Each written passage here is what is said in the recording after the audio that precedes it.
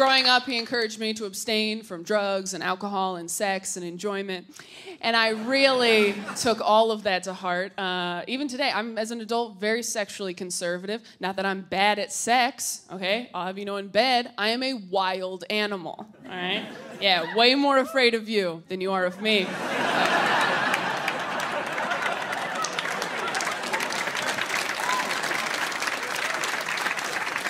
But I was abstinent all through high school. Didn't need to be. No one was trying to get in here. Didn't need to lock the door. No one even jiggled the handle, as it turns out. But I signed the papers, and people don't realize how scary it is being an abstinent teen girl, because friends of mine would be like, oh, I missed my time of the month. I'm pregnant. I missed my time of the month. I was like, oh, no, I'm carrying the Messiah. That's a lot of pressure. I don't know any carpenters.